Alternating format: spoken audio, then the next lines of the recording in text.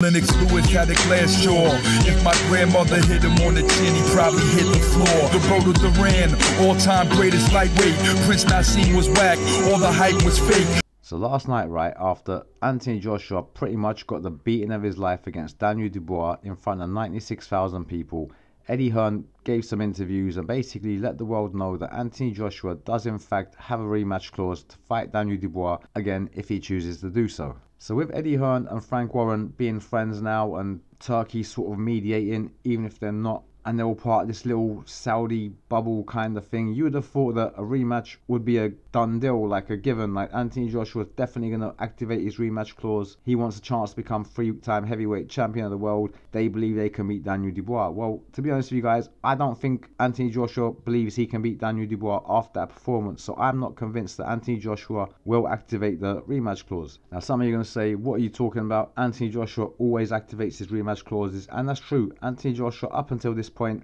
whenever he loses a fight, he activates his rematch clause. He done the same with Andy Ruiz Jr. He came back, he was able to rectify that. He saw a way where he can, you know what I mean, make some changes or whatever and get that win. He done it, and that's history. He won the fight, he got his titles back. Alexander Usyk, he didn't really want to take the first fight. People will tell you otherwise, but realistically, he didn't want to take that fight. If you listen to Eddie Hearn's interviews around that time, they were willing to vacate the WBO if they couldn't get the fight on their terms. Well, luckily they got the fight on their terms. Anthony Joshua lost the fight, activated his rematch clause. I'm guessing he thought he could do something different in the rematch. Turns out he couldn't really do that much, and essentially he lost the rematch. Now you got this one, right? Anthony Joshua was soundly beaten. Like when Andy Ruiz beat him, AJ was still in the fight. Like first 3 rounds, AJ was winning the fight. Then he got clocked. Then people say, oh, he was concussed. So from there onwards, what happened. But skill for skill, he could do something. Like he could outbox Andy Ruiz Jr. We've seen that he can put him down. He managed to get him down with a bit of power in the 3rd round before he went down himself. So there's ways you could see Anthony Joshua beating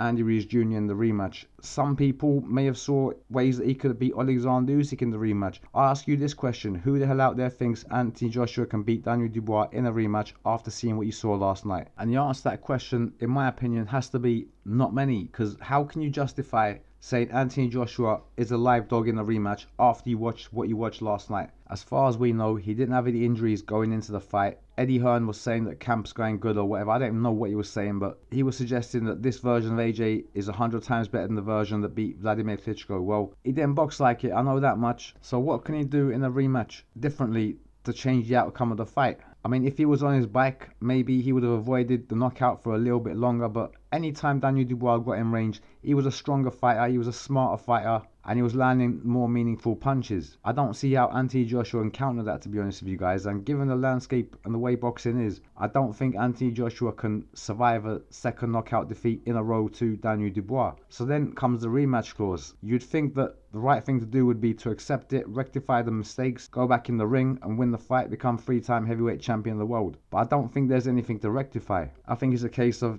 Daniel Dubois might just have his number. Sometimes you come across people like that and they're just going to beat you 9 times out of 10 or 99 times out of 100. And I suspect that Daniel Dubois might be that guy for Anthony Joshua. And the reason why I say that is nothing AJ was doing was working in there.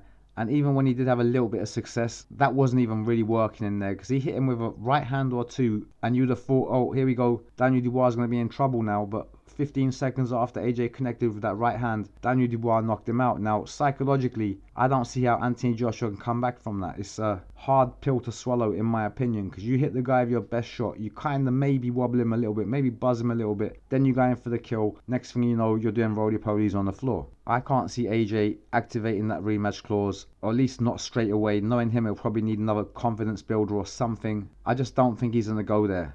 A bit like Carl Froch when it comes to rematching Kessler, no problems. He knew he could win that fight, but when it came to rematching Andre Ward, he didn't even mention that rematch because he knew the guy had his number, if you know what I mean. So I suspect there's going to be a bit of that there. Or if they do get in the ring, it may be further down the line after Anthony Joshua's had another fight or two to build his confidence levels back up. But who cares about his confidence levels? Like, that was a confident AJ in there yesterday. It doesn't make any difference. The platform was there for him. The crowd was there for him. Everything was set up for him to perform on this night, make history, go down in the history books. He couldn't do it. He got knocked out dirty. And now there's the rematch. I don't think he's going to take it personally. I don't know about you guys. If you've got any opinions on it, feel free to share them down below. But for me, I just don't think AJ will fancy it. It is what it is. Just my opinion. You're more than welcome to your own. Laters.